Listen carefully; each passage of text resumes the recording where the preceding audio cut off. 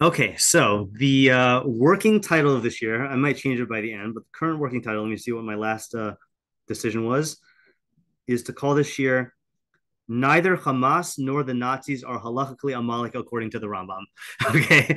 And I called it that because I want to be very, very clear about what the objective of this shiur is and is not. So I made a partial list of what the objectives of the shiur are not. Okay. So I'm going to just go through that just so we're all on the same page here. Um, so the objective of this shiur is not to learn through the two parshios in the Torah about Amalek. Okay. We will read them just so we can get context, but we're not going to be learning through the parshios, nor is it to learn through any of the other references to Amalek in Tanakh or Chazal.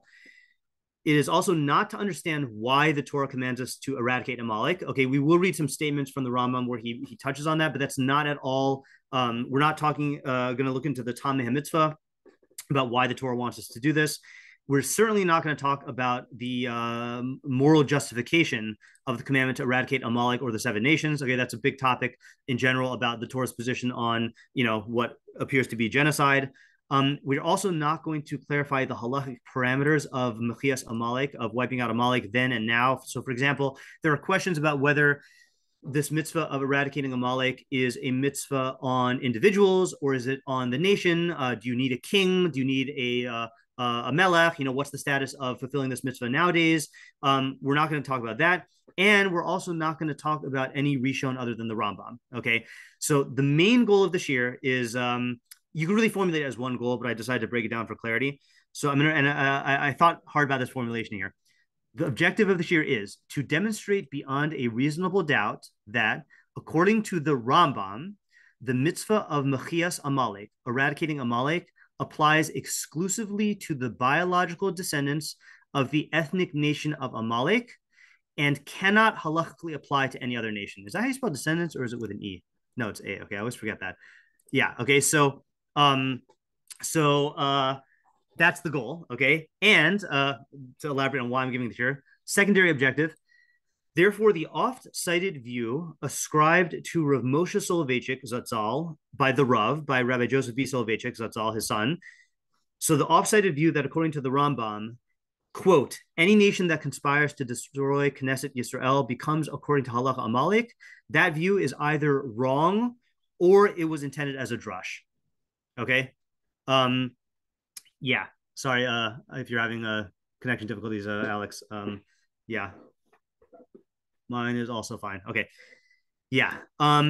Okay. Likewise, again, this is just doing this for the sake of clarity. I want to correct the widespread view that, quote, Amalek is an ideology. To correct the widespread view that Amalek is an ideology. Yeah, that's poorly formulated. Okay. To correct the mistaken impression that, quote, Amalek is an ideology is a widespread view. Okay. I think that there are a lot of people, especially in my circles, who think that like Amalek is an ideology. In fact, so many people think that Amalek is an ideology that I think that they think that just is the halacha. They're not aware that it's a minority view. They're not aware that it's not shot in the Rambam, and I think it's just like it's just a lack of perspective. And then lastly, I want to discuss why the distinction between comparing a modern day enemy to Amalek and identifying them with Amalek is important. Okay, for his context purposes, what day are we in the war? 20 or 21, 22? We're in the middle of the the war between Israel and Hamas, and there's a lot of talk about comparing Hamas to Amalek. I want to make it very clear, and I'll say this many times throughout this year: Hamas is evil. We must destroy Hamas, but that does not mean that Hamas is Amalek. Okay, that's going to be the trend here. Okay, so those are the objectives and the non-objectives. Okay, any questions before we start? Okay, all right. So let's quickly read through the psukim because they're very short. Amalek is only really the nation of Amalek is really described in two psukim in the Chumash, or two parshios in the Chumash. First is in Beshalach in Shemos Yud Zayin Ches through Yud through Tes Zayin. So it says, I'm just going to read it in English here until we get to the Nafkamina Psukim. So Amalek came and fought with Israel in Rephidim. This is after Yam Suf. Moshe said to Yoshua, choose men and go out, fight against Amalek tomorrow. I will stand at the top of the hill with the staff of Hashem in my hand. Yoshua did as Moshe said to him to fight against Amalek. And Moshe and Aaron and Hur went up to the top of the hill. When Moshe would raise his hand, Israel prevailed, and when he would lower his hand, Amalek would prevail. The hands of Moshe were heavy. They took a stone and placed it under him, and he sat upon it. And Aaron and Hur supported his hands, one on this side and one on that. And his hands were steadfast until the sun set. Yeshua weakened Amalek and his people by the edge of the sword. Hashem said to Moshe, now here's the part where we get to for generations. Hashem said to Moshe, Kasov zos zikaron b'sefer. Write this as a memorial in the book. Okay, unclear what book that is. V'sim ba'oznei Yehoshua, and place it in the ears of Yehoshua. Sorry, Alex, I'm not sure. Seems like everyone else's connection is not bad. I don't know what to say. I can give you a. Let me pause this for 1 second. Okay. Anyway, so place it in the ears of Yeshua. Ki macho emche ezecher Amalek mitachas hashmayim. For I will surely wipe out the remembrance of Amalek from under the heavens. Okay, so that is Hashem's statement. Okay, ki macho emche ezecher Amalek mitachas hashmayim. We don't learn any halacha from that. Okay. Then vayiven Moshe mizbeach. Vayikra Shemo ad Hashem nisi. Moshe built an altar and named it Hashem is my banner. And then vayomer, and he said, it's unclear who's speaking here. He said, Kiyad al kes yah milchama ladonai ba'amalek midor dor. He said, for a hand is on the throne of Yud He, of God's throne, a war for God against Amalek from generation to generation. Okay, so that's the end of the initial encounter with Amalek. And then in Devarim in Kisete, I think, Devarim Chafei Yud Zayin through Yud Tes, we have the mitzvos of Amalek. So this is what we read to fulfill the mitzvah of remembering Amalek. Zachor es asher asalecha Amalek b'derech b'tzeitcha miMitzrayim. Remember what Amalek did to you on your journey after you left Egypt. Asher karcha b'derech, how he happened upon you on the way, on the path. Vayzanev b'cha kol hanechash acharecha. He struck at all the weak ones at your rear. V'ata ayaf yagia, and you were famished and weary. V'lo yarei Elokim, and didn't fear God. It will be that when Hashem your God gives you a reprieve from all of your enemies that surround you, in the land that Hashem your God gives you as an inheritance to possess, you shall wipe out the remembrance of Amalek from under the heavens. Lo tishkach, do not forget. Okay, and that's where we learn all the mitzvahs of Amalek from. Okay, now let's switch to Rambam. Okay. Rambam codifies these in the Mishnah Torah in Hilchos Malachim Umilchamos, the laws of kings and wars, which is the last section of the Mishnah Torah. And there are really 5 mitzvos that we're going to be that are going to be relevant to our situation here, our discussion. One is lahacharim shiva amamin, to wipe out or to eradicate the 7 nations. Okay, those are the Canaanite nations. 7 shelo lahacharios mehen neshama, not to allow any one of their souls to live. 8 limchos zaro shal Amalek, to eradicate the offspring or the seed of Amalek. 9 lizkor masha asa Amalek, to remember what Amalek did. And 10 shlo lishkoach ma'asav haraim ba'arivasa b'derech, not to forget his evil actions, Amalek's evil actions, and his ambush on the way. Okay, and if you read this in the list of mitzvos at the beginning of the Mishnah Torah, I just want to read the formulation there. So in mitzvos say it's kuf pei zayin la'abed shiva amamin me'eretz Yisrael, to wipe out the 7 nations from the land of Israel. Shneimar, as it says, hacharim tacharim, you should wipe them out. Kuf pei ches lahachris zaro shal Amalek, to cut off the offspring of Amalek. Shneimar, as it says, timcha ezekar Amalek, you should wipe out the memory of Amalek. Kuf pei tes lizkor masha asa Amalek tamid, to remember what Amalek did constantly. Shneimar, as it says, zachor es asher asa, to remember what Amalek did. And then in the los ases is I'm missing one. Hold on. Lahachayos. Yeah, memtes shelo lahachayos adam mishiva amamin, not to allow any person of the 7 nations to live. Shnemar, as it says, lo tachaya kol neshama. And then Amalek is nuntes shelo yasur milibenu maase Amalek harash asalanu, not to allow to remove from our heart the deed of Amalek, his evil deed that he did to us. Shnemar, as it says, lo tishkach. Okay, so those are the five mitzvos here. Okay, and I'm going to read to you the Rambam, and then I'm going to read to you the position that is ascribed to Moshe Soloveitchik, which this year is going to aim to correct. Okay, so we're going to read from the mitzvah of the 7 nations, because that's part of where Moshe gets his position from. So mitzvah say, This is in Malachim Umuchamos 5:4. Actually, I'm going to read from 5:1. Ein hamelech nilcham tchila ela milchamas mitzvah. A king can only first engage in a mitzvah war, okay, before he engages in an optional war. Ve'ezo hi milchamas mitzvah. What is a mitzvah war? So there's three types of mitzvah wars. Zo milchamas shiva amamin, the war of the seven nations. Okay, that's to eradicate the seven nations. 2, milchamas Amalek, is the war against Amalek. And 3, the Ezras Yisrael mitzar sheba alehem, helping Israel to save them from an enemy that comes upon them. So those are all mitzvah wars. Then he can engage in an optional war. And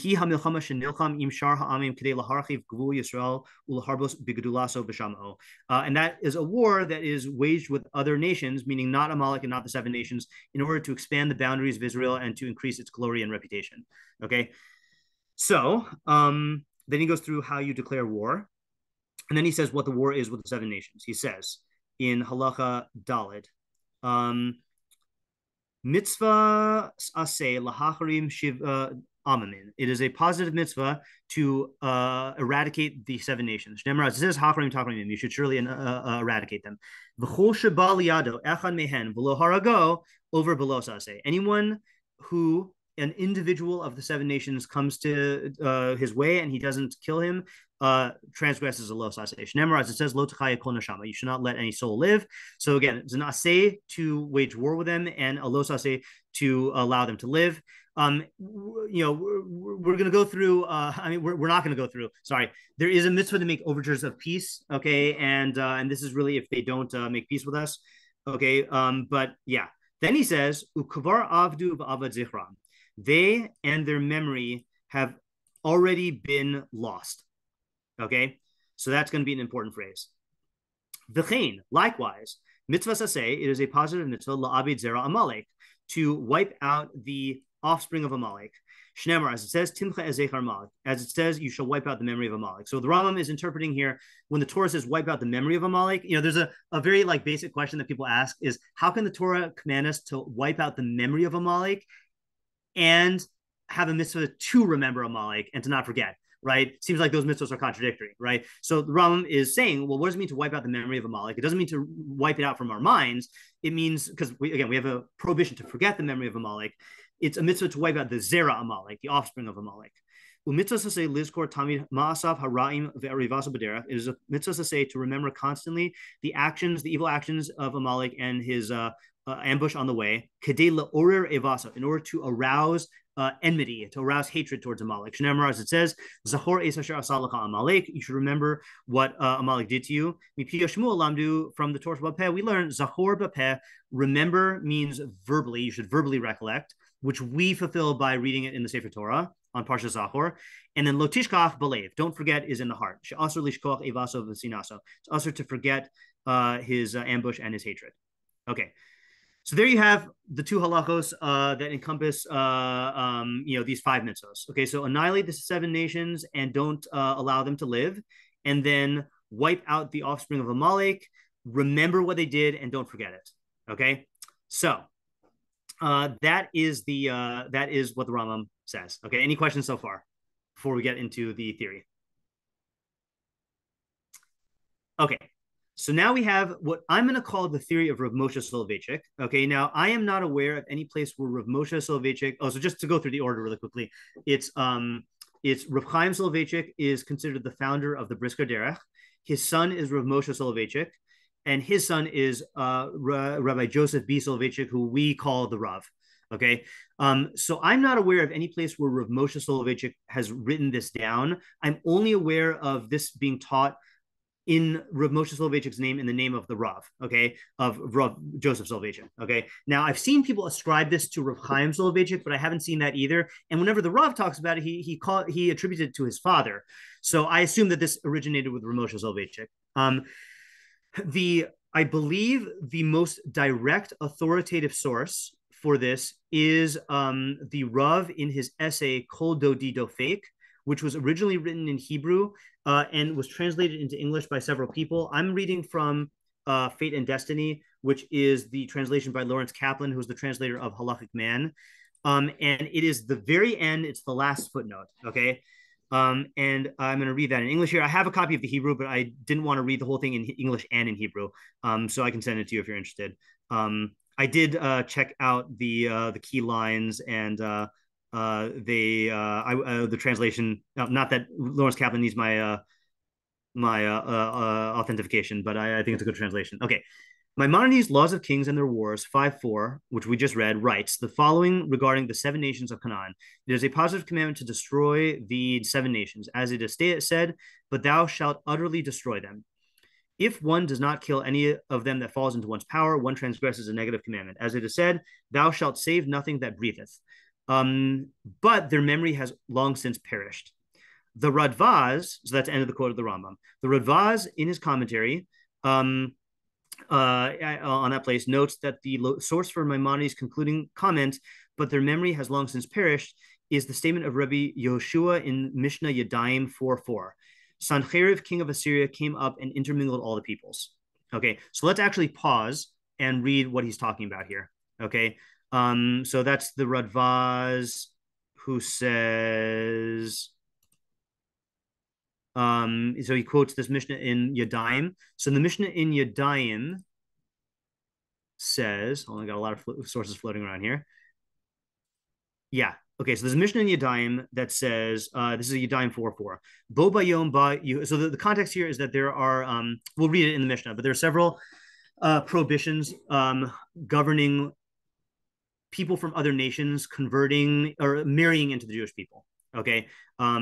So that's what the subject is here. Bo bayom ba Yehuda. So Yehuda came, Ger Ammoni, an Ammonite convert, the Amad Lifnehem Beves Midrash, and he came before them in the base Midrash. Amar Lahem, he said to them, so this Ger said, Ma'ani lavo bakal, can I enter into the congregation in marriage? Amar lo Rabbi Gamliel, Asr ata. Rabbi Gamliel says it is asr for you to enter. Amar lo Rabbi Yehoshua said, Mutter ata, you are permitted to marry in. Amar lo Rabbi Gamliel said to him, Hakasuv Omer lo yavo amoni umoavi b'kahal Hashem gam dor asiri. He says an Ammonite and a Moabite may not enter into the congregation of Hashem, even the 10th generation. Okay, so it's usher. Everyone holds it's usher for an Ammonite and a Moabite man who converts to marry into the Jewish people. Okay, he can marry another ger or a mamzer. So that's Rabbi Gamliel's argument. So how can you say that he can come into the congregation in marriage if it says that he can't? Amarlo Rabbi Yehoshua said, are the Ammonites and the Moabites still in their locales? Kvar Allah Sancheriv Melech Ashur Ubilbil Eskol Haumos. Sancheriv, the king of Assyria, already came up and literally confused all of the nations. Shneimar, as it says, Va'asir Gevulos Amim Va'asodosehem Shosesi Va'orid Ka'abir Yoshavim. Okay, I'm gonna just look this up in. Actually, I'm gonna get the Tanakh and just read the translation here. Okay, 10:13. 10:13 says, for he said, with the strength of my hand I have accomplished, and with my wisdom for my understanding I have removed the boundaries of peoples and have plundered the treasures. I have brought dwellers in strongholds. Okay, so my understanding is basically what Sancheriv did is he wanted, in order to exert his power, he basically uprooted people from their local locations and did like forced relocation and assimilation, kind of like what the United States did with some indigenous peoples, like forcibly relocating them and then try to take away their power. Okay, so that's what he holds. That's what Rabbi Yehoshua holds. Amar lo Rabbi Gamliel Hakasu Omer. The pasuk says v'achrechein ashiv es shavus. Okay, this is not relevant here. Okay, so the question is, what does that mean? So the Rambam on the Mishnah explains. Because the nations were mixed up in the time of Sancheriv, commotion is parson b'sifrei nevuah, as is publicized in the books of prophecy. He moved nations from one end to the other of the earth. Therefore, the families, the tribes of these nations to us are concealed. We cannot learn out a proof from their locations. It's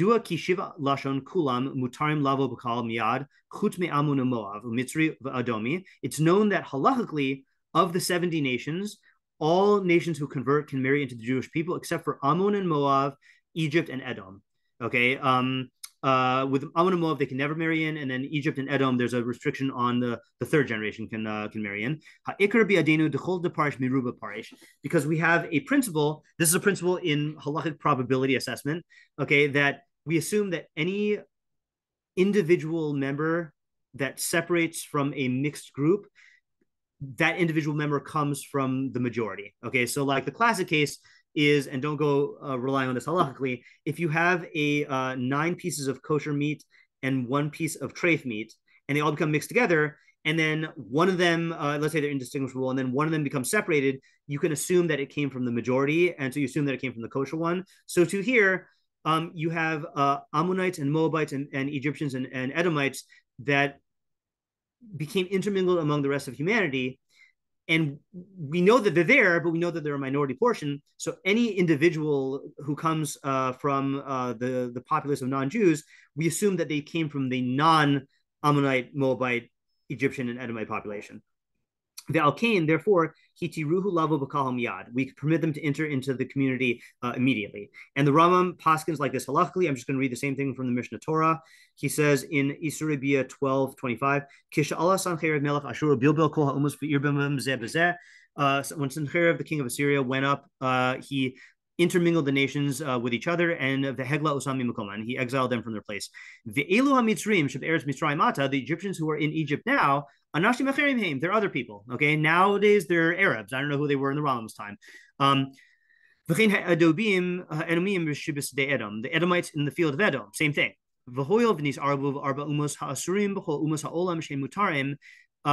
Since these 4 nations that are prohibited became mixed into the other nations of the world that are permitted, hutur hakol, all of them are now permitted. Shekol hapurish mehen lehizgayer, anyone who steps forth from them to convert, chezkaso shepirsho min harov. The assumption is that they've come from the majority. Lefikach kashis gairu hager b'zman hazeh b'chol makom. Therefore, anyone who converts nowadays, ben Edomi, ben Mitri, ben Ammoni, ben Moavi, ben Kushi, ben Shar ha'umos, whether he is Edomite, Egyptian, Ammonite, Moabite, Ethiopian, or any other nation, male or female, they may come into marry into the community immediately. So basically, all of the halachic restrictions on marriage that are ethnic, we no longer know how to identify those ethnicities, and we assume that they come from the majority and that they're permitted. And that law about marrying into the congregation is the basis, according to the Radvaz, of the Rambam saying about the 7 nations that they have already been lost and their memory has been lost, which means, yeah, maybe out there is a member, there's a Canaanite somewhere that intermingled, and if you use a 23andMe and you find the Canaanite DNA, like you can identify them, but they've already intermingled a lot, and we can't just identify them by their place. Okay, so for all intents and purposes, they're no longer around. Okay, any questions on that? Because that's going to be a big, important part of this pillar of this view. Okay, so far so good. Okay, now we get to the crux of Moshe Soloveitchik's theory. He says, so this is the Rav in Kol Dito Fake. It is, however, striking and passing strange that Maimonides, in setting forth the commandment to wipe out Amalek, does not add the concluding phrase, quote, but their memory has long since perished. Okay, so again, looking at the halachos here, after the mitzvah of the 7 nations, which is halacha 4, he concludes by saying their memory, they've been lost and their memory has been lost. But with Amalek, in halacha 5, he does not conclude that way by saying that they've been lost and their memory is lost. So what do we infer from there? So the Rav says, thus states Maimonides in Laws of Kings and Their Wars 5.5, similarly, it is a positive commandment to destroy the remembrance of Amalek, as it is said, thou shalt blot out the remembrance of Amalek. It is also a positive commandment to remember always his evil deeds and his waylaying, the waylaying he resorted to, so that we keep afresh the hatred manifested by him, as it is said, remember what Amalek did unto thee in Devarim 25:17. The traditional interpretation of the injunction is remember by word of mouth, do not forget out of mind. That is that it is forbidden to forget his hatred and enmity, end quote from the Rambam. So here's the Rav's inference. It would appear from Maimonides' statements that Amalek is still in existence, while the 7 nations have descended into the abyss of oblivion. So again, halacha 4 about the 7 nations, the Rambam concludes by saying that they've been lost and their memory's been lost, which means that they're gone. But Amalek, the Rambam does not conclude that. So the Rav is saying, it would seem from the Rambam, that Amalek is still at large. Okay, it's still around. Okay, so now comes the inference. Oh, sorry. Now comes the question. One may query, why didn't Maimonides apply Rabbi Yeshua's principle that Sancherib, king of Assyria, came up and intermingled all the peoples to Amalek as he did to the seven nations? The answer to this question is very simple. Scripture testifies that Amalek is still in existence. Note what the Torah states in Beshalach: the Lord will have war with Amalek from generation to generation. If that is the case, then it is impossible that Amalek be completely destroyed before the coming of Mashiach. As the sages state, the divine throne will not be whole until the divine name will not be whole until the descendants of Amalek are completely blotted out. That's Midrash Tanchuma on Kisete at the end and Rashi on Exodus 17:16. But where is he? Okay, so that's the question. Now, where is Amalek? Now here comes Rav Moshe Soloveitchik's svara. I once heard the following answer from my father and master, Rav Moshe Soloveitchik of blessed memory, namely, that any nation that conspires to destroy Knesset Yisrael becomes, according to the halacha, Amalek. Okay, let me repeat that. Any nation that conspires to destroy Knesset Yisrael becomes, according to the halacha, Amalek. My father and master added, we have been charged with two commandments concerning Amalek. The first is the obligation to blot out his memory. This obligation devolves upon every person with reference to an individual Amalekite and is set forth in the verse, thou shalt blot out the remembrance of Amalek. The second is the readiness to do battle as a community against the people Amalek. This requirement is set forth in the verse, the Lord will have war with Amalek from generation to generation. Thus, if any peoples seeks to destroy us, we are commanded to do battle against it when it rises up against us, and this battle of ours is an obligatory war, a mechamis mitzvah, on the basis of the verse from Exodus. The Lord will have war with Amalek from generation to generation. However, the obligation to wipe out individual Amalekites, as set forth in the verse from Deuteronomy, applies only to genealogical descendants of Amalek. Okay? Now, it is true that Maimonides' ruling also includes the obligation to blot out individuals, an obligation which does not apply to any nation other than Amalek, even if that nation seeks to destroy the Jewish people. And this obligation is no longer in force since there are no longer any identifiable genealogical descendants of Amalek. Nevertheless, since the obligation to do battle against Amalek as a people would apply to such a nation, Maimonides did not use the phrase, but since Amalek's memory has long since perished. There still exists a category of Amalek as a people, even now after the peoples have been intermingled, and there are no longer any individual Amalekites. People honking outside. Can you hear that? Okay, sorry. Perhaps the above is the basis for the ruling of Maimonides in the Laws of Kings and Their Wars 5:1 that a defensive war waged by the Jewish people against an aggressor is an obligatory war. Such a war falls under the rubric of the Lord will have war with Amalek from generation to generation. To be sure, Maimonides in his ruling singles out the war against Amalek for special mention, which would indicate that the war against Amalek and a defensive war against an aggressor are two separate categories. Nevertheless, one may maintain that a war waged by the Jewish people against an aggressor who seeks to destroy it still belongs to the category of the war against Amalek. Okay, note carefully the sugya in Sota 44b, Dibur Maskil, Amar Rabbi Yochanan. Okay, so in short, the takeaway here is that Rav Moshe Soloveitchik holds that, so the question is, why is it that the Rambam does not say in his presentation of Amalek, Kvar Avdu V'Avad Zichram, that they in their memory have perished? Must be that there is a form of Amalek that still is around, and that can't be referring to the ethnic biological Amalek because they got mixed up with Sanhedrin. It must be that there is another type of Amalek. What is that Amalek? It is any nation that seeks out to eradicate the Jewish people, and there we have an obligation not as individuals to kill individual Amalekites, but to go to war as a community with that Amalek and to wipe them out. And that he's not learning from Timche Ezecher Amalek, he's learning that from Milchama Ladashem Ba'Amalek Midor Dor, that there's a war against Amalek from generation to generation. Okay, so that is how the Rav wrote his father's view in Kol Dodi Dofek. Okay, any questions on that? Okay. I also want to point out that that's not the only place where this is written. So Rav Moshe Shirkin in Harare Kedem Volume 1, Siman Reish Tes, also writes this in Bedin Mechias Amalek. So he says, I'm just going to read it in his formulation here. He says, so he's writing as the Rav, okay, even though he's based on notes from the Rav. That's actually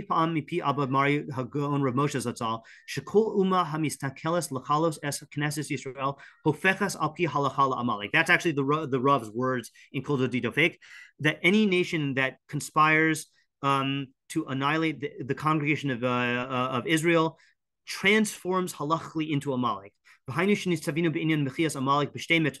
And we are obligated in the mitzvah of wiping out Amalek in two mitzvahs. Ha'akas limchos es zichro shal Amalek, to wipe out the memory of Amalek. That's the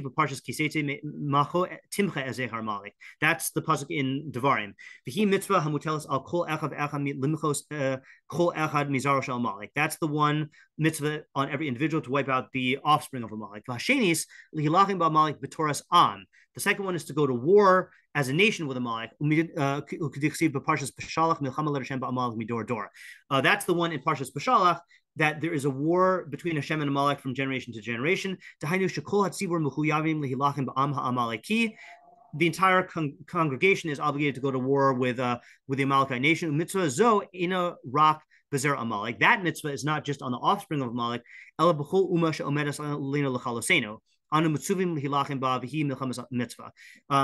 is any nation that goes that rises against us to destroy us, we are commanded to go to war with it, and that is a milchamas mitzvah.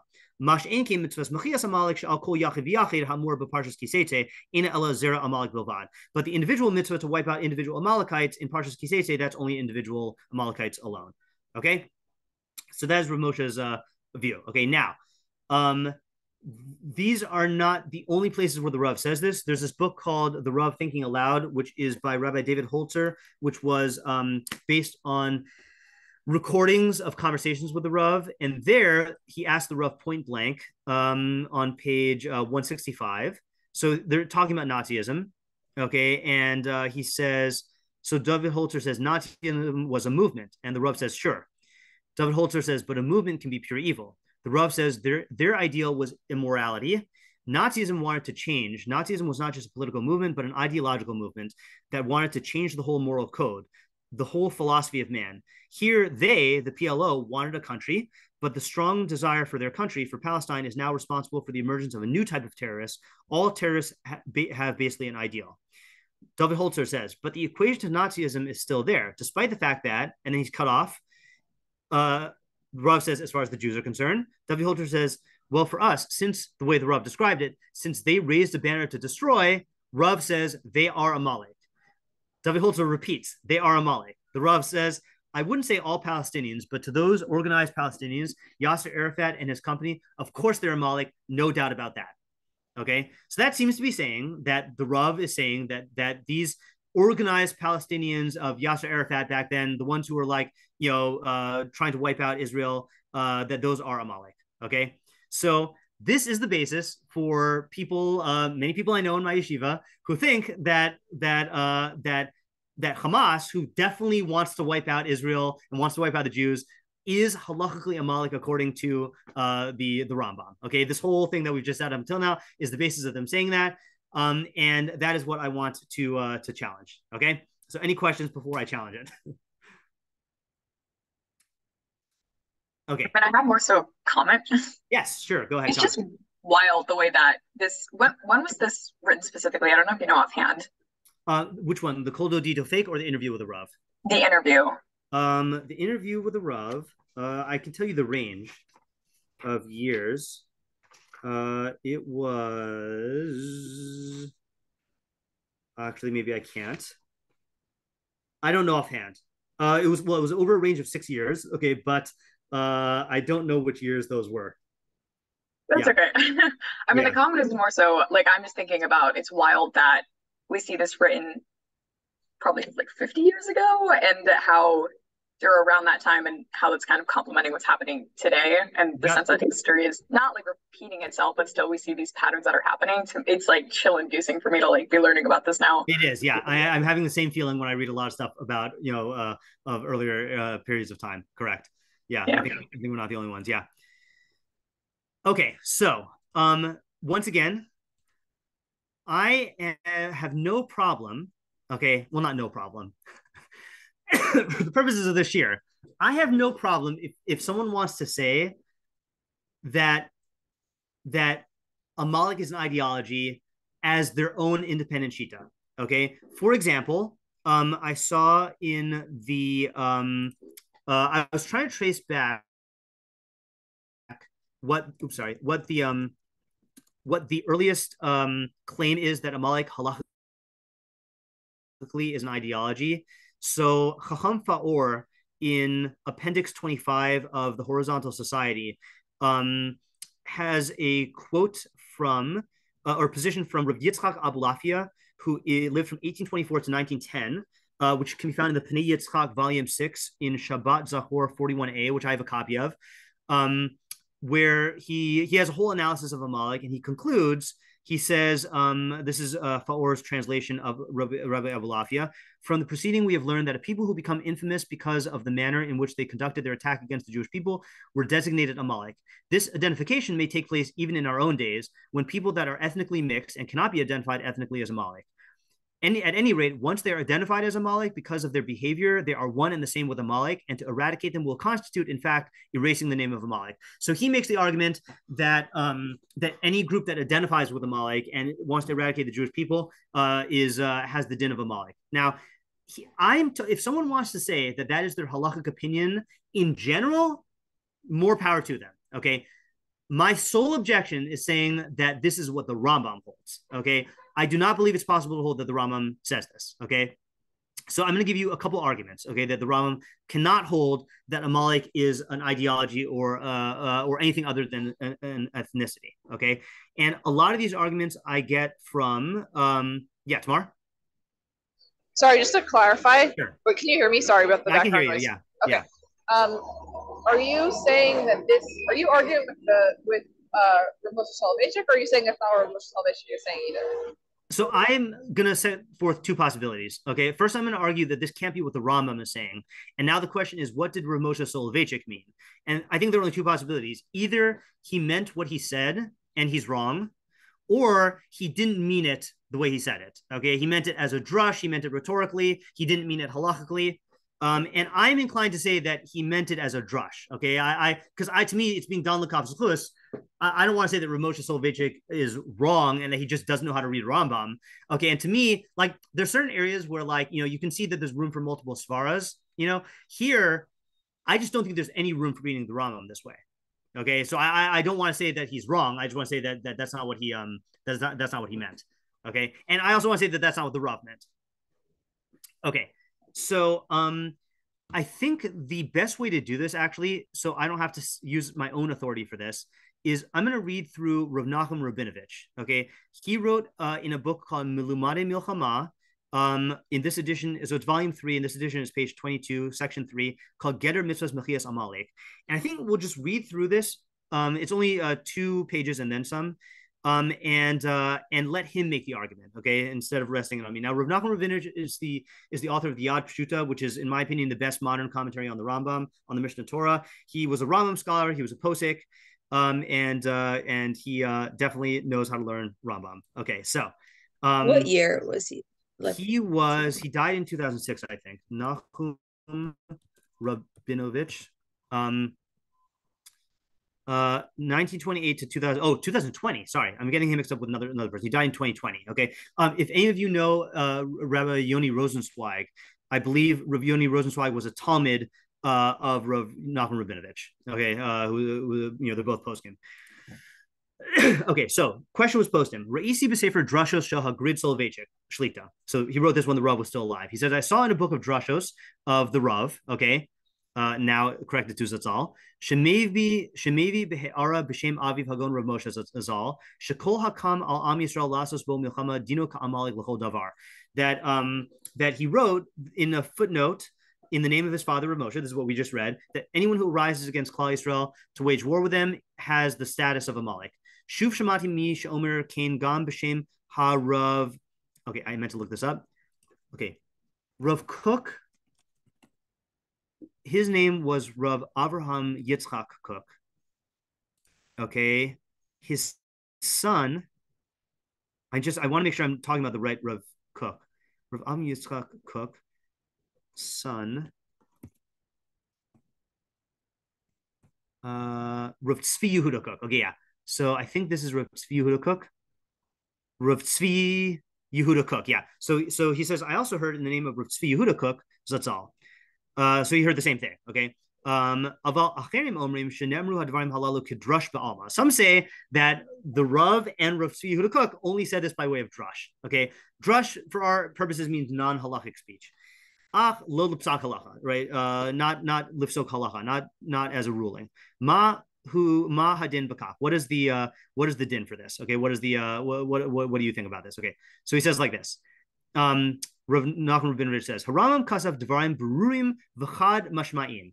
Okay, so the Rambam writes statements that are clear and unequivocal, okay, in the Mor Nevuchim. Okay, so we're going to switch here to learning this inside, okay? So last week in my article, I wrote a article about the genealogies in Parshas Noach. Okay, this is in the Mor Nevuchim 350. The Rambam says, there are things that belong to the mysteries of the Torah which have caused many people to stumble, which therefore ought to be examined. These are the stories recounted in the Torah, the telling of which is thought to be useless. As, for instance, the account of branching out of tribes from Noach and of their names and dwelling places. Likewise, the sons of Seir HaChori, okay, the account of the kings that reigned in the land of Edom and the like. Okay, so the question basically is, what do you do with these portions of the Torah that seem like they're useless, just like lists of names, okay? So he says, as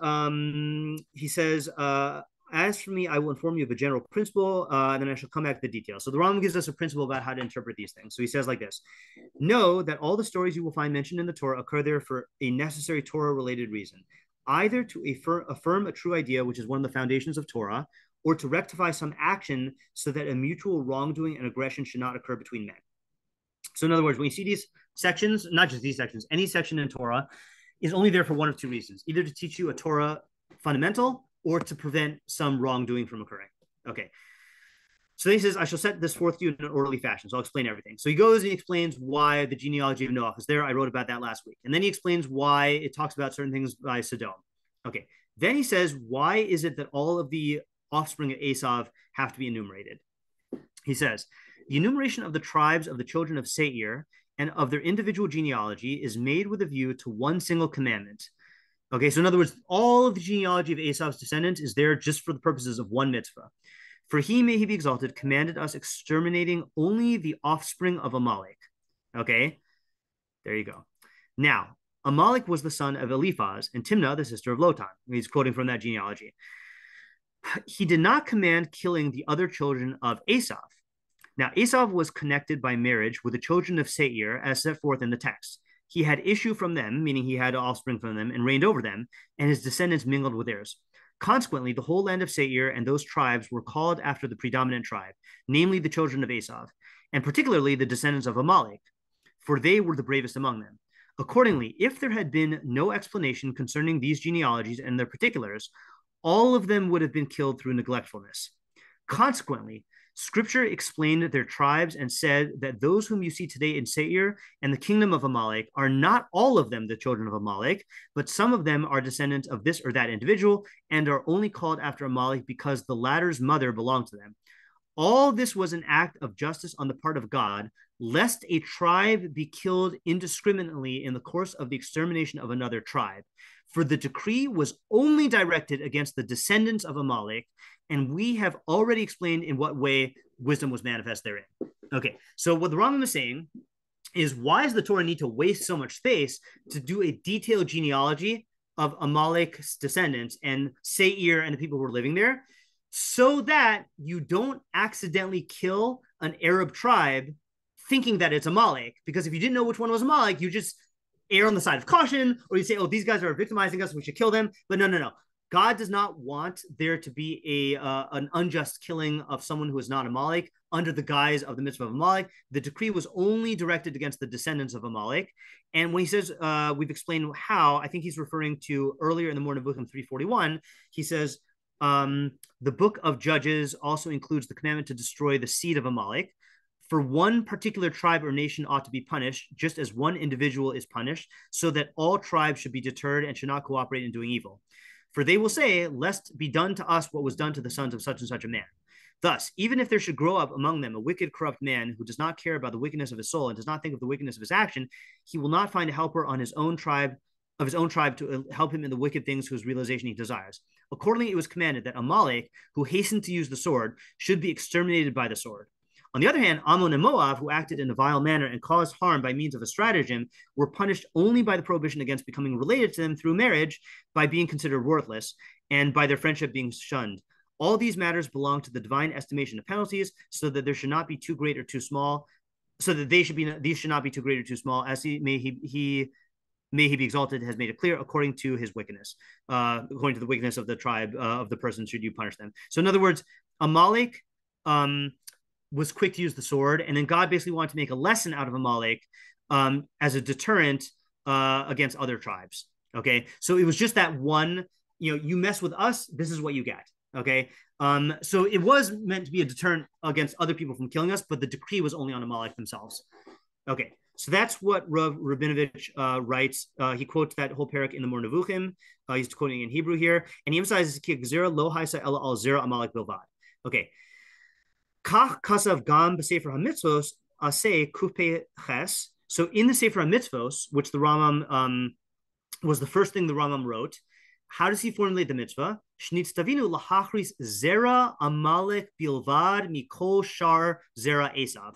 He says the mitzvah is to annihilate the offspring of Amalek alone from among all the other tribes of Esav. Now, if the Rambam meant that you should kill anyone who rises up against us, well, we've had lots of people from the Bnei Esav that rose up against us to kill us. Okay, most in Tanakh you have the Edomites, right? Esav hu Edom, but no, it's not all of them. It's just Amalek. Okay, and so that's in the Sefer Mitzvos. And he says Ella Shalachora. Oh, and sorry, I also want to point out here. Okay, this is I'm always harping on how you should make sure that you use a correct version of the Mishnah Torah. Okay, so there are versions of the Mishnah Torah that say in the halacha of Malachim Muhammad's V'chein mitzvahs aseh la'abed. So there are, in the standard versions of the Mishnah Torah, it says the mitzvahs aseh is to wipe out the memory of Amalek. Okay, but in the authentic versions of the Mishnah Torah, it says the zera Amalek. Okay, so he keeps on using the term zera. Again, he uses that. We saw in the Koseres at the beginning of the halachos, Zaro Shal Amalek. In the beginning of the Mishnah Torah, Lahachris Zaro Shal Amalek. So this is all about the descendants of Amalek. Okay, now Rabinovitch addresses the question about the that prompted the Rav's footnote. So what about in Hilchos Malachim, where he says, he quotes the mitzvah say lahachrim shiva amamin shenemar hachrim tachrim ukvar avad zichram. Okay, the memory of the seven nations has already been lost. Mitzvah say la'abid zechar Amalek. Oh, this is using a wrong version also. Shenemar timcha zechar Amalek. Umitzvah say lizkor tamin masav harayim v'arivaso. Al shiva amamin kasav ukvar avad zichram. By the seven nations, he says their memory has already been lost. V'lo kala bezeh as Amalek. V'lama. Why didn't the Rambam say this about Amalek? Hello, Gamhu Kvar Nisara ben Ha'umus Va'avad. Hasn't Amalek also been mixed in among the nations and lost? Okay, so now he's addressing the Rav's question. Okay, so again, we make sure we understand the question here, because if you don't understand the question, you're not going to understand the answer. So just to go through again, by the seven nations in Halachas 4, he says that they've already been lost and the memory's been lost. But by Amalek, he doesn't say that, and the Rav infers from there, based on his father, that Amalek is still alive and well. Okay, we're clear. Okay. So now Rav Rabinovitch is going to answer it based on a Rambam in the Sefer HaMitzvos. Okay, he says, Ulam Rabbeinu Samach al Mashabir ba'orech b'Sefer HaMitzvos aseh kuf pei zayin shesham hirchiv hadibur lahaspir inyan noheg ladoros. Okay, so Rambam in the Sefer HaMitzvos has 14 rules for what can and cannot be counted as one of Taryag mitzvos. Okay, one of the rules is if there was a mitzvah that only applied for a specific period in history, then it cannot be counted. But if it is a mitzvah that's noheg ladoros, that applies throughout all of history, then it can be counted. So, for example, Bnei Israel were not allowed to gather mun on Shabbos in the Midbar. Okay, that was a mitzvah. It was halachic. It was doraisa, but it wasn't one of the 613 mitzvos because it didn't apply for all generations. Similarly, there was a mitzvah that when you hear, you should sound the shofar and summon the group. Okay, that was during the midbar, but not for all generations. Okay, So the Rambam in the Sefer Mitzvos writes as follows. This is Sefer Mitzvos 187, the law of the 7 Canaanite nations. And I'm using Chavel's translation here. By this injunction, we are commanded to exterminate the 7 nations that inhabited the land of Canaan because they constituted the root and very foundation of idolatry. This injunction is contained in his words, thou shalt utterly destroy them. It is explained in many texts that the object was to safeguard us from imitating their apostasy. There are many passages in scripture which strongly urge and exhort us to exterminate them, and war against them is obligatory. Okay, now he says like this, one might think that this commandment is not binding for all time, seeing that the 7 nations have long ceased to exist. Okay, so what's his question? What's the objection that someone might raise in your own words? Yeah, Tamar? It sounds like it's going against the rule for counting in. Sounds like it's going against the rule for counting mitzvahs, right? Sounds like you can say that if you can say about any mitzvah, mission accomplished, then that means it's only there for a limited time and it can't count as one of the mitzvahs, okay? So the Rambam says, though, but that opinion will be entertained only by one who has not grasped the distinction between commandments which are binding for all time and those which are not. A commandment which has been completely fulfilled by the attainment of its object, but to the fulfillment of which no definite time limit can be attached, cannot be said not to be binding for all time. Way too many negatives there. Okay, so let me say this in my own language here. Okay, I'm going to go ahead and make a space here, even though the Rambam doesn't have it.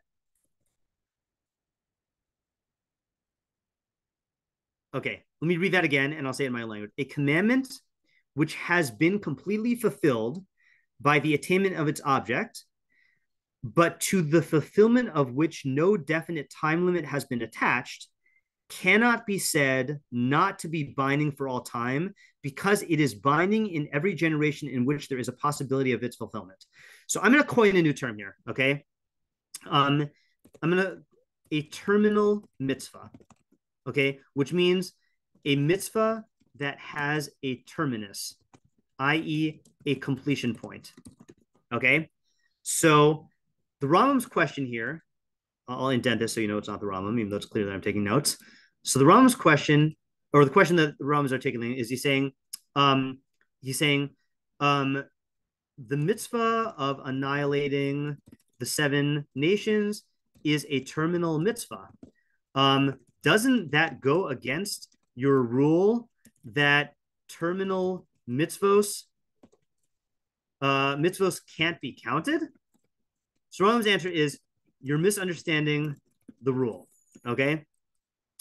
A terminal mitzvah can be counted as long as the period given for its fulfillment is unlimited, okay? So in other words, the mitzvah of wiping out the 7 nations, if God said you have to wipe out the 7 nations within the first 100 years of the Malchus, then you couldn't count that.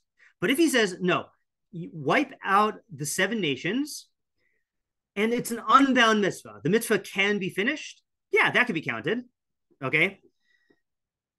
So that's his argument. So let's read it again, see it in the words. A commandment which has been completely fulfilled by the attainment of its object, but to the fulfillment of which no definite time limit has been attached, cannot be said not to be binding for all time, because it is binding in every generation in which there is a possibility of its fulfillment. Okay, so so I'm just type this out here. So I'll just type out what I said, just so you can see it visually. Okay, so if the mitzvah to wipe out the 7 nations, which is a terminal mitzvah, were given with a time limit on its completion, then it couldn't be part of Taryag. But the mere fact that it is a terminal mitzvah itself doesn't preclude it from being counted in Taryag. Okay? Any questions on that? Okay, so now the Rambam is going to address a question. How do you know that you're right, Rambam? Okay, so what would the Rambam have to find in order, what model would the Rambam have to find in order to show that a mitzvah like the 7 nations can be counted?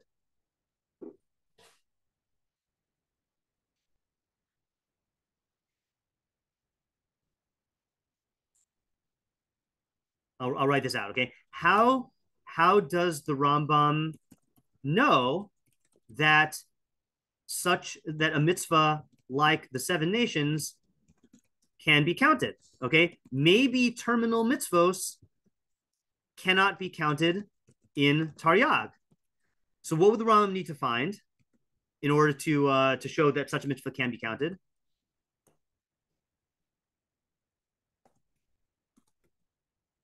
Yeah, Tamar? I don't know. I feel like you're heading towards a specific answer. I don't really have anything super clear, but so yeah. I was just gonna say maybe like something that's definitely obviously a mitzvah that's also terminal. Exactly. The Rambam would just need to find one example of a terminal mitzvah, okay, i.e., a mitzvah that can be totally completed and done, which is obviously counted. Okay, and if the Rambam could say, here's a mitzvah that everyone holds as a mitzvah and it's terminal and we count it, so then I have proof that I can count the 7 mitzvahs, the 7 nations. Okay, and guess what mitzvah the Rambam shows that is terminal? Wiping out Amalek. Okay, so he says like this: if the Lord completely, this is the Rambam back again, if the Lord completely destroys and exterminates the Amalekites, okay, and may this come to pass speedily in our days, in accordance with the promise, for I will utterly blot out the remembrance of Amalek.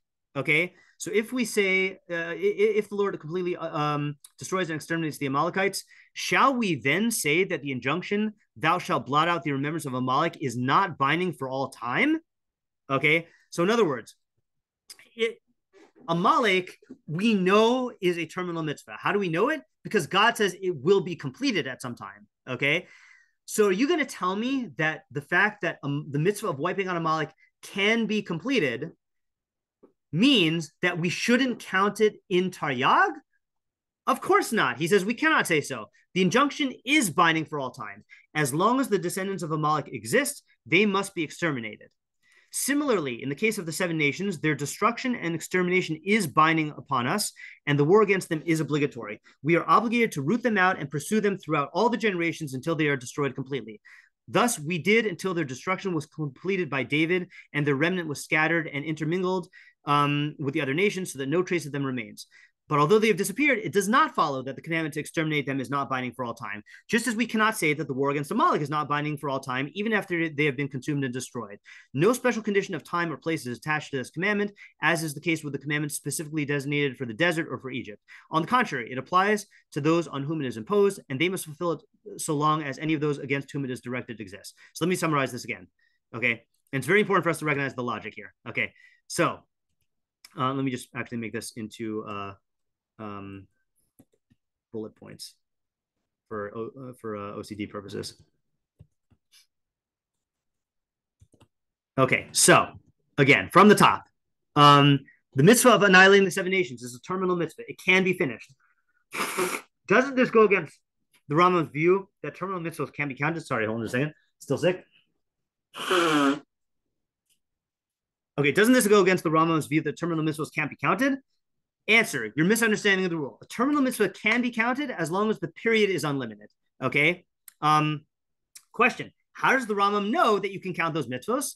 Answer, if I find you a mitzvah that is terminal and we all agree is a mitzvah, then that would show that you can count the Sheva mitzvah, the 7 nations. So that is Amalek. Okay. This is Amalek. Okay. Amalek is a terminal mitzvah, as we see from Hashem's promise that Amalek will one day be totally eradicated. Okay, and yet everyone holds that wiping out Amalek is a mitzvah. So too, the 7 nations is a terminal mitzvah, and we can count it as Taryag. Okay, any questions on that reasoning? Yeah, Ayala. So is the only reason that Amalek is more obvious than the 7 nations that it would be counted because it's like straight out in the Psukim? It's a good question. I think it might be, and I don't know for sure, it might be that people challenged the Rambam counting the Sheva mitzvos, the 7 nations, but it just factually no one challenges that Amalek has to be wiped out. That's my assumption. Okay. Yes, Mar?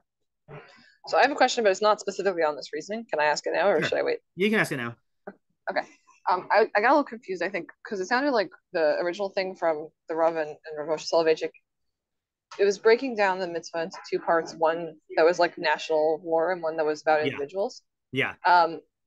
And I feel like the earlier thing that was brought in definitely disproved the thing about individuals. But are we addressing like the war comment, or is that I don't know how much? Yes, we will get to that point. Okay. Okay. Thanks. Yeah. Okay. So now what does this have to do with and by the way, I realized she was going to go overtime, so if you have to leave, go ahead and leave. I have this here in me and I need to get it out. Okay. So I'm going to keep going even if no one's here. Okay. So now the question though is, what does this have to do with the statement about the seven nations that they've already been lost? Okay, so check out this beautiful reasoning here. Okay, so Rav Rabinovitch quotes that whole thing. And he says like this: Kan mashve mitzvahs shiva amamin lemitzvahs Amalek. Here the Rambam equates the mitzvah of the shiva amamin to Amalek. Im mitzvahs Amalek shayeches b'chol soni Yisrael b'chol dor vador ma shayach lahashvos bein Amalek l'sheva umos. Okay, so he says like this. The Rambam is equating Shiva Amamin and Amalek. Okay, actually, I'm gonna type this out. Okay, so this is now. Oops, sorry. Hold on a second here. This is now Rabinovich's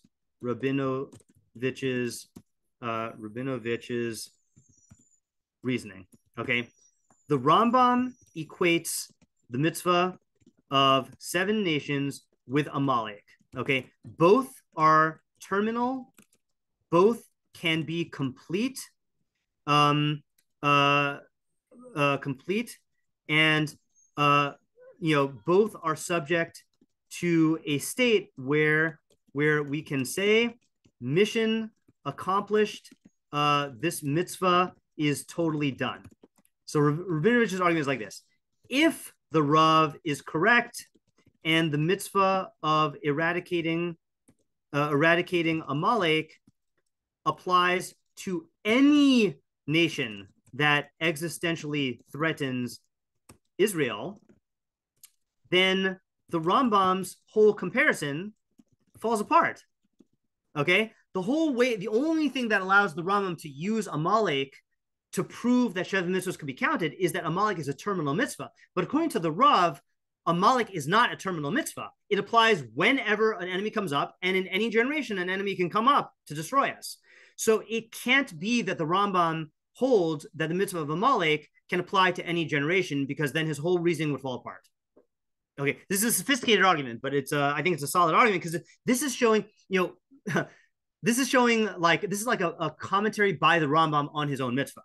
He's saying it's clear here that Amalek is a terminal mitzvah, but according to Rav Moshe, it can't be a terminal mitzvah, because any nation, as long as there are non-Jews in the world, then the mitzvah of Amalek could apply, of wiping out Amalek could apply. Okay, any questions on that? Okay, so then we're going to finish reading this, and then I'll answer tomorrow's question. We'll summarize, then we'll finish answer tomorrow's question. Ella kavanaso brura, rather. Back to Rav Rabinovitch. Rather, the Rambam's intent is clear. Shehu ratza likboa ikaron shemitzvah hanogas ladoros yitachin she'ina od bas yishum lamase. Rather, the Rambam's intent is clear. He wants to establish as a fundamental principle that a mitzvah which is only practiced that a mitzvah that applies for all generations, it's possible that it is no longer practically applicable anymore. Elisha adayin yish makom labal din lachalok. So he's just walking us through this reasoning. Okay.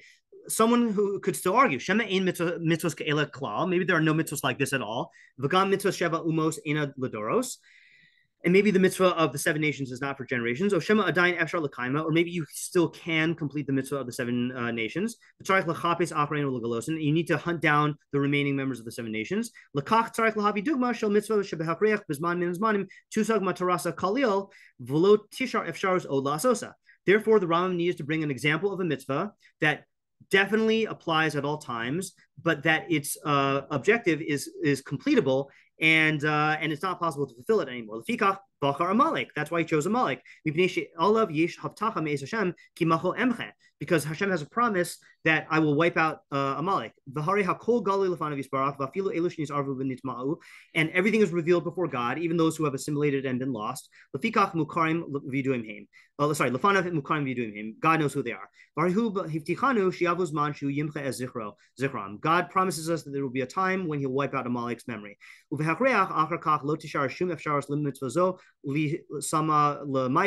will be no longer any time in the future when we can apply this mitzvah for in practice. But it still is considered a mitzvah for all generations. In other words, just because a mitzvah is no longer applicable doesn't mean that we can't count it for Taryag. Okay, now I see why I used the double lashon. Okay. That was just repeating what I talked you through ahead of time. All of this only applies if we make a judgment based on his statement, God's statement, I will erase Amalek.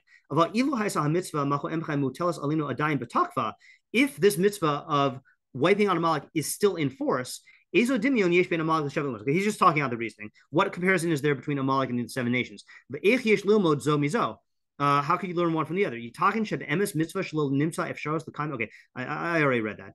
Or I already explained it. Okay, hold on a second here. I'm just gonna okay, I'll just read this part. Mi'ata bar shemitzad chiyuv mitzvah alinu in hevdel bein Amalek l'shiva amamin shai kulam kvar avdu v'nitmu bein agoyim.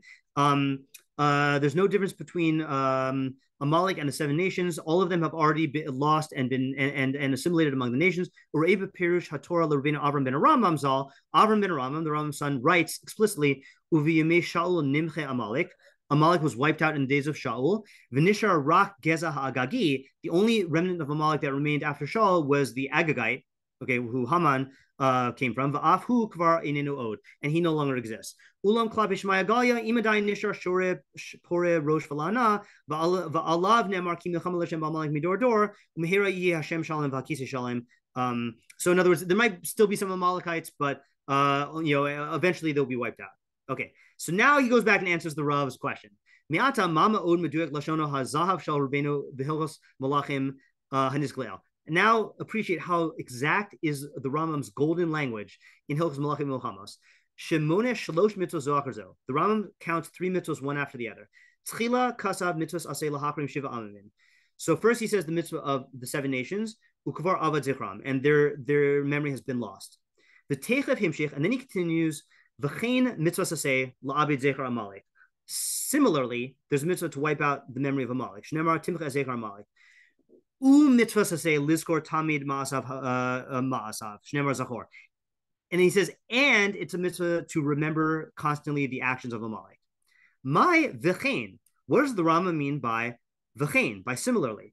Halo shtei mitzvos nifrados hein. Aren't there 2 mitzvos? V'lama lo kasav v'chein gam al ha-mitzvah shlishis. Why doesn't the Rambam write v'chein by the 3rd mitzvah? So let's just look at this inside again. So the Rambam writes over here, mitzvah to say to destroy the 7 nations. Then v'chein mitzvah to say to destroy Zer Amalek, and then not v'chein mitzvah to say to remember their evil actions. He just says, and there's a mitzvah to say. Okay, so why does he do that?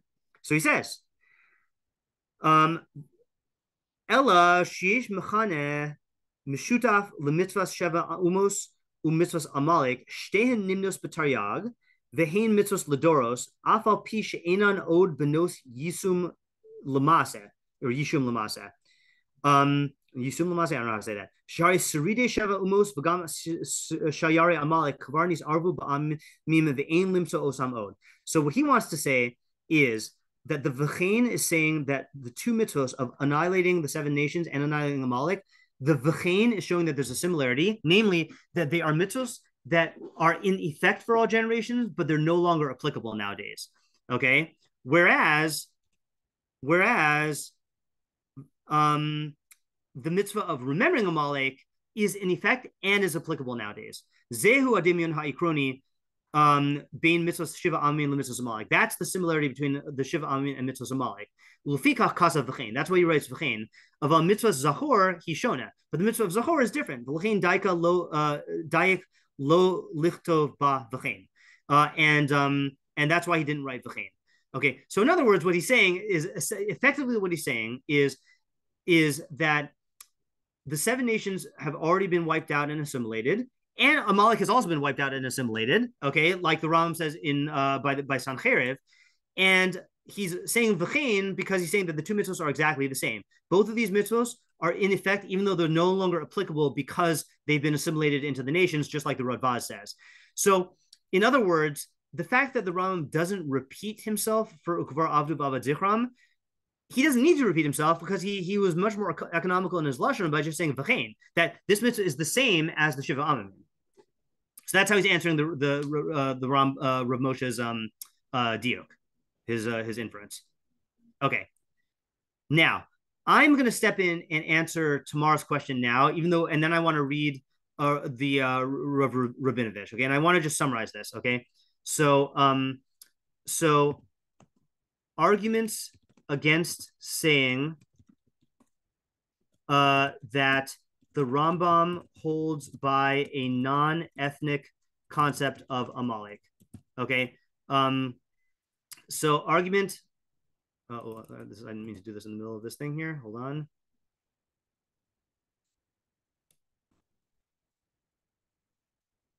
Okay, and again, if you have to go, then no worries. Okay, I'm gonna go over time here. Okay, so argument number 1 is first of all, the Rambam. I think the strongest argument. The Rambam never says this in anywhere.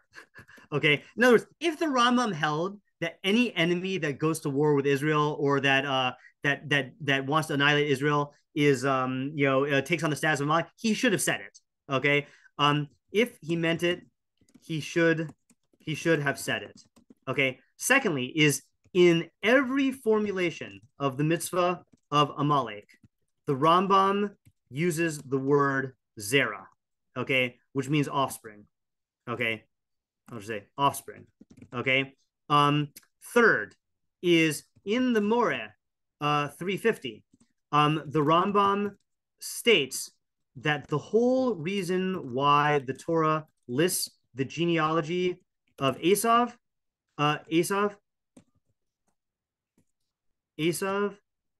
is so that we don't kill any other tribe of Esav's descendants except for the specific group of Amalek. Okay. So it's clear that Amalek is a specific ethnicity. Okay. Likewise, in 341, the Rambam writes that only Amalek was divinely had a divine penalty decreed upon them. Okay. Likewise, if Amalek can apply to any nation that targets Israel, then Amalek isn't a terminal mitzvah, and the Rambam's entire argument in Sefer HaMitzvos Kuf Pei Zayin falls apart. Okay. Likewise, the Rambam didn't need to mention about Amalek. They have already assimilated and been forgotten because he acknowledged that with v'chein. Okay, but then there's one more argument which I think is a very strong argument. Okay, you notice that when the Rav was formulating his father's explanation, he said that the ethnic imperative to destroy, or the imperative to destroy the ethnic Amalek, is from Devarim 25:19. Okay, this obligation to he says, my father, Master added, we've been charged with 2 commandments concerning Amalek. The first is the obligation to blot out his memory. This obligation devolves upon every person with reference to an individual Amalekite and is set forth in the verse Timche Ezecher Amalek. Okay, and that is the one. I'll just read it again. The second is the readiness to do battle as a community against the people of Amalek. This requirement is set forth in the verse, the Lord will have war with Amalek from generation to generation. Thus, if any people seeks to destroy us, we are commanded to do battle against it when it rises up against us. And this battle of ours is an obligatory war on the basis of the verse from Exodus. The Lord will have war with Amalek from generation to generation. However, the obligation to wipe out individual Amalekites, as set forth in the verse from Deuteronomy, applies only to genealogical descendants of Amalek. Okay, so this is a strong argument now, which is like this. Okay, the Rav Moshe says that the mitzvah to go to war with Amalek is learned out from the pasuk in Devarim, whereas the pasuk sorry, I said that wrong. The mitzvah to exterminate the ethnic individual Amalekites is learned out from Devarim, but the mitzvah to go to war with quote unquote Amalekite nations that target Israel is learned out from Bishalach. Okay, can anyone think of a disproof of that based on everything that we've learned?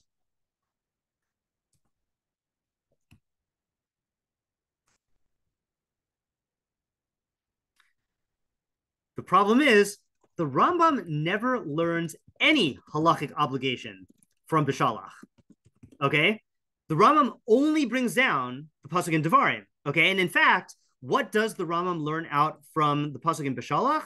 He learns out that it is Hashem promising that Amalek will one day be destroyed.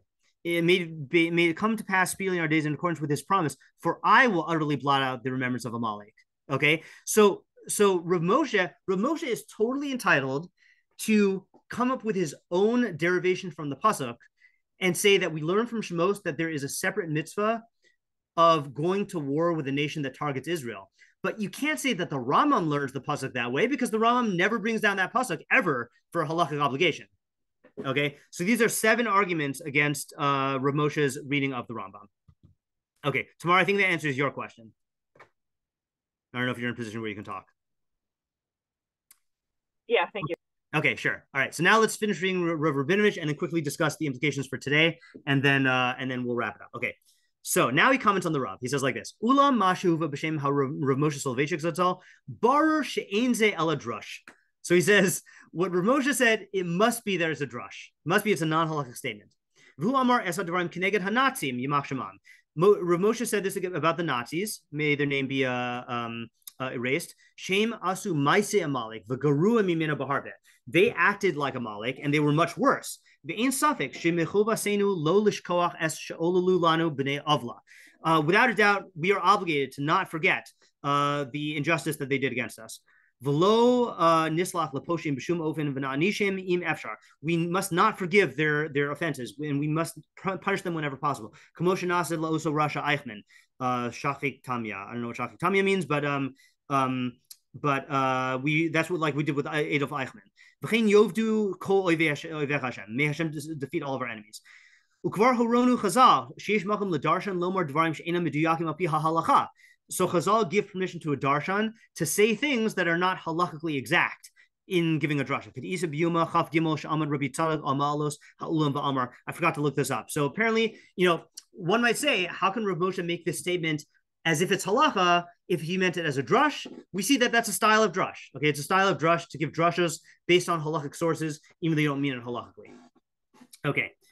Hine makom iti lahazkir mash amrli yedidi harav gaon Rav Yitzchak Shelat Shlita sheshama mepi Rav Tzvi Yehuda HaKohen Cook. So that's all. So Rav Rabinovitch says, I heard from my colleague Rav Shelat, who heard from the mouth of Rav Yitzchak Tzvi Yehuda Cook. Shadato lo haisa nocha mimasha kasav hagrid Soloveitchik shlita b'shem avi Rav Moshe Zatzal. That Rav Cook did not like what the Rav wrote about this. Binyan Zeh v'amar, and he said she'eno elo drush. He said this is only a drush. V'yesh lihi manea mi lomar dvarim kele, and we should refrain from saying things like this. Okay, why? So he goes on, Rabbi Rabinovitch goes on and says, Omnam nemaru dvarim ke'ela al derech hadrash gam b'doros avru. So he says things like this have been said in past generations, okay, where people make these comparisons to Amalek, okay. La'olam haisal kavana la'odid es ha'mu'unim v'hanirdafim mibnei amenu lismok al ha'v'tachasu yisbarach shebo yavo hayom v'hu yachris es Amalek v'yaniach lanu mikol yevinu savid. So in the past, when Rabbanim have said these things, then they've said it in order to motivate or to inspire the people who are afflicted and persecuted in our nation to rely on God's promise that he's going to eventually destroy all of our enemies around us and cut off the Amalek. So in other words, they were said to inspire the Jews and say God's going to take care of our enemies. But those generations were not like our generation.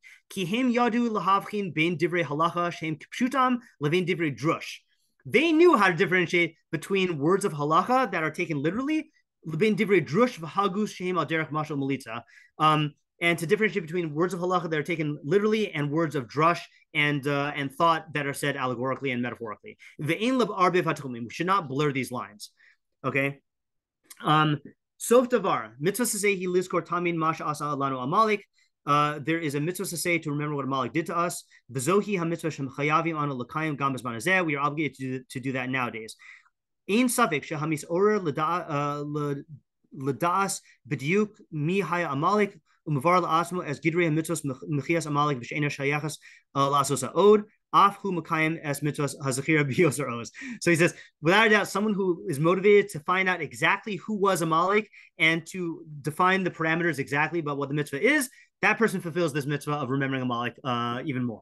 Okay, so what he's saying is that you should not give these drushos now if people are not going to differentiate between halacha and drush. Okay, and again, I want to say also that that the Rav Moshe did not mean this by way of halacha, even though he uses the word halachically. Okay, because I just don't think that Rav Moshe, I think Rav Moshe knows how to learn the Rambam, and like you can't learn the Rambam in any other way. Okay, now I did what in that footnote of the Rav, okay, which ended where I ended reading it.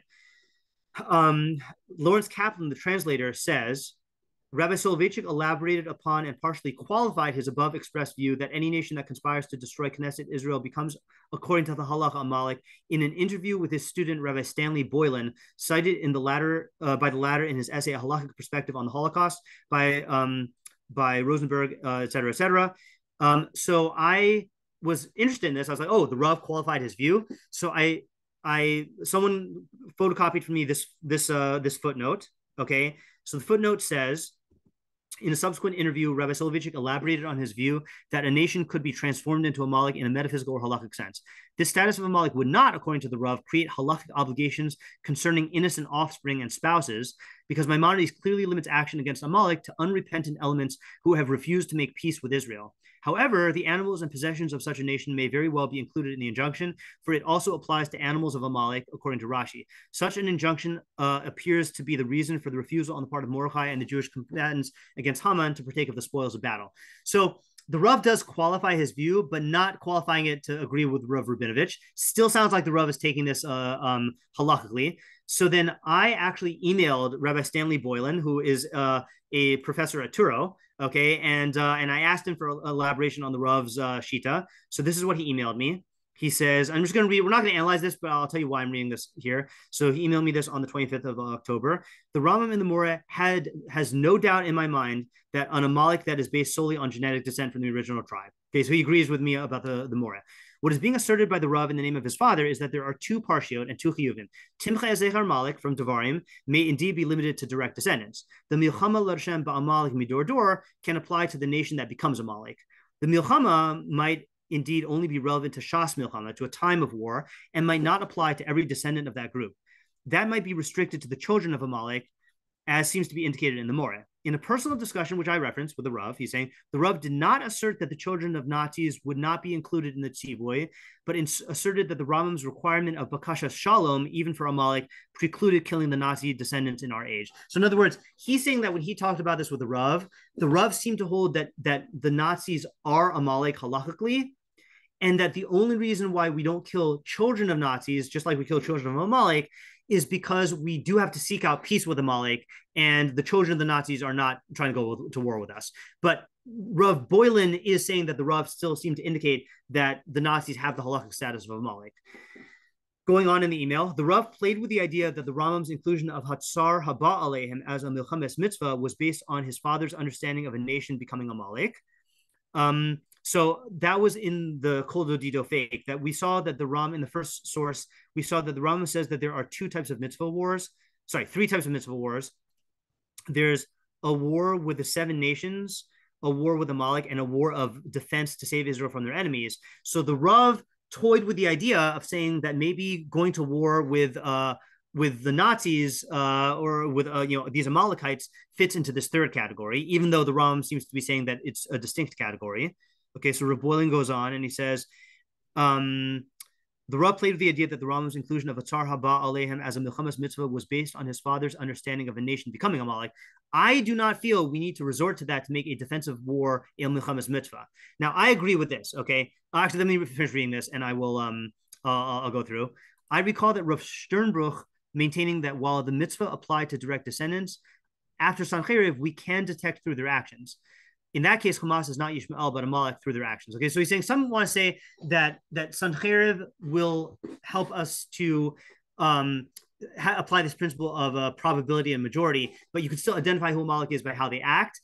That might work with Hamas, because Hamas at least are like, Arabs, but like you're not gonna say that the Aryan race of the Nazis are descendants of Amalek. I think that's a really far shita. Okay, then he says like this. Just to add a different perspective, I have heard an interpretation that Milchama L'Hashem Ba'Amalek implies that a Navi Hashem must identify who is Amalek, as did Shmuel Hanavi. I have seen that in the name of the Brisker Rav, I believe on Tanakh, and have heard it also in the name of R Soloveitchik, though not directly from him. Okay, and I have a question as you know, we teach Joseph Soloveitchik, who is the great-grandson of R Soloveitchik, so I have a question into him about what his great-grandfather held about this, but I didn't get a response from sheer time. Please understand that mitzvah to wipe out a people would not be lightly undertaken, and the implementation of such a directive might indeed require divine guidance, which is the position of the Brisker Rav. Okay, so that was just alternate things. The reason why I'm bringing this in is to show you that we've experienced this with our Rosh Yeshiva, with Rabbi Chait, that just because someone quotes and says, oh, Rebbe says XYZ, does not mean that is necessarily his shita the way you heard it. Okay, the Rav was a thinker. He said different things at different times. He spoke about things on the record, off the record. In a private car, is not necessarily the same thing as a public drasha, which is not the same thing as a halacha sefer. There's different contexts, and and so you have to take this with a grain of salt, and you have to think on your own. But I want to conclude with just a quick comment on why this is an important distinction. I said that the final goal of this year is to explain why the distinction between comparing a modern day enemy to Amalek and identifying with them with Amalek is important. Okay, so let me reiterate: Hamas is evil. Hamas did actions that are like Amalek. Hamas, according to the Rambam, is not Amalek. Okay, and the reason why this is important is for several reasons. First of all, we need to understand the Torah of Hashem. Okay, and if this is what Hashem is commanding, we need to have a correct understanding of Torah. Okay. Secondly, if you're going to maintain that a nation who targets the Jewish people is halachically Amalek, I just think that such a claim is historically ignorant. Okay, we've had lots of people who have targeted us. Okay, the Babylonians targeted us. Okay, we never called them Amalek. The Greeks targeted us. We never called them Amalek. The Romans targeted us. We never called them Amalek. The Christians targeted us. We never called them Amalek. Okay. The Muslims targeted us. We never called them Amalek. Okay. Suddenly, in the last 100, 110, 150 years, people target us and we start calling them Amalek, and then we warp our thinking into saying that the mitzvah of wiping out Amalek applies to any enemy that targets us. That's just not. I mean, you can say it as a drasha, but that's just halachically, we have lots of enemies. Okay, there are nuances in evil. Okay, the enemy of Rome and Christianity is different than the enemy of the Muslims and the Greeks. When the Maccabees went to war, you wouldn't say that we were fighting Amalek. And so I just think that there's a certain like historical ignorance of the actual history and also how Judaism has processed history, of like, we don't just call everyone who wants to destroy us Amalek. In the Haggadah, when we say, we don't say that in every generation Amalek wants to destroy us. Not every bad guy is Amalek. Okay. You can have bad guys who want to destroy us who are not Amalek. And you could say that without diminishing their evil. I still think Hamas is evil. And like Rav Boylan pointed out, we already have a category, and I'm not poskening here, but the war against Hamas is a defensive war against an enemy that is attacking us. That is, in the Rambam's lashon, a milchamas mitzvah. Again, I'm not saying whether the present IDF is engaging in a milchamas mitzvah or not. I don't know how to apply this modernly, but I'm saying that like if you're coming from the stance of feeling that to not call Hamas as Amalek is somehow minimizing their evil, that's ignorant. If you're saying that minimizing that you want to call Hamas Amalek because you want to make it a milchamas mitzvah, you already have a category of milchamas mitzvah. You don't need to call Hamas Amalek in order to make your argument that Hamas is evil and that it's a milchamas mitzvah. Okay, so that's another thing. And the third thing is that I think that this rhetoric can be taken too far. Okay, and I did not have time to compile evidence against this, or evidence to support this point. But you do see people calling Hamas Amalek and then calling Palestinians Amalek, and I'm going to, I read a paper by, where did I put it? This is a paper called The Return of Amalek, The Politics of Apocalypse and Contemporary Orthodox Jewry by Martin Jaffe. And he starts off by saying, one crisp February morning in 1994, a kind, public-spirited Jewish physician named Baruch Goldstein emptied the magazine of his Galil assault rifle into the bodies of some 150 Palestinian Arabs while they were at prayer in the mosque at Hebron's temple, Tomb of the Patriarchs. 29 were killed, in addition to the assailant. Quite a morning's work. Okay, now I knew about this act of terror that this Jew, Baruch Goldstein, perpetuated on Arabs. What I did not know, he says, but this was not just any fine morning, it was the morning of Purim. Okay, and I also did not know that on Baruch Goldstein's grave, and I don't know who wrote this grave, his tombstone says, here lies the saint, Dr. Baruch Koppel Goldstein, blessed be the memory of the righteous and holy man, may the Lord avenge his blood, who devoted his soul to the Jews, Jewish religion, and Jewish land. His hands are innocent and his heart is pure. He was killed as a martyr of God on the 14th of Adar, Purim, in the year 5754, 1994. So Martin Jaffe makes the argument that we can't know what Baruch Goldstein's motives were, but it stands to reason that this rhetoric of calling enemies of the Jews Amalek might have motivated him to go and kill Palestinian Arabs, thinking that he's doing the mitzvah of Machias Amalek. Now I'm not saying that we're in any danger of that today, but I can see things going further that if this rhetoric keeps up and if this war escalates, God forbid, and people start calling Hamas Amalek and they start calling, Palestinians Amalek, and this is being said in a way that, like Rabinovitch warned, that blurs the lines between rhetoric and halacha or drush and halacha, you could see someone perpetuating an atrocity thinking that they're doing the mitzvah of Machias Amalek. And that's why I think that it is a horrendous idea to keep on promulgating this idea that Amalek is not ethnic, is a non-ethnic group, Last point, okay, and this is where I will meet Rabbi Zimmer part way. Okay, Rabbi Zimmer last Tuesday, not this past Tuesday, but the Tuesday before, gave a shiur about how we respond to the Tainus, how we respond to the Eis Tzara. And I think it was a great shiur. Okay, and I think everyone should listen to it. And his point was that we need to work on both sides of the coin. We need to work on shalom and achdus among Jews, but we also need to work on hating Amalek. And he, unless he's changed his opinion, now Rabbi Zimmer is someone who also blurs the lines between drush and halacha, but he called Hamas Amalek. Okay. And he said we need to hate Amalek. Okay, so here's where I'm going to be willing to meet him part way. Okay, when the Rambam mentioned that we have a mitzvah of arousing our hatred, okay, which I'm just going to read again in Melachim Milchamos 5:5, he says,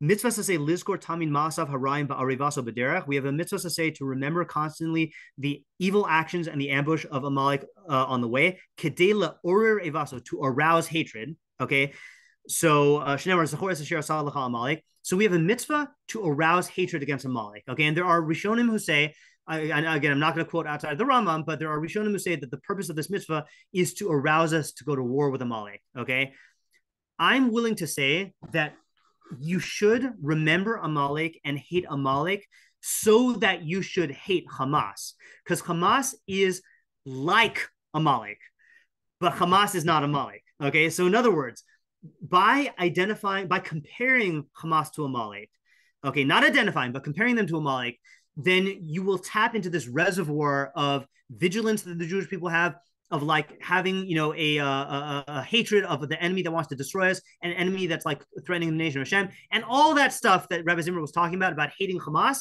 You will accomplish that through the mitzvah of Zechiras Amalek, but just don't take that step of identifying any group other than ethnic Amalek with Halachically Amalek. Okay, that's my takeaway message here. Any questions?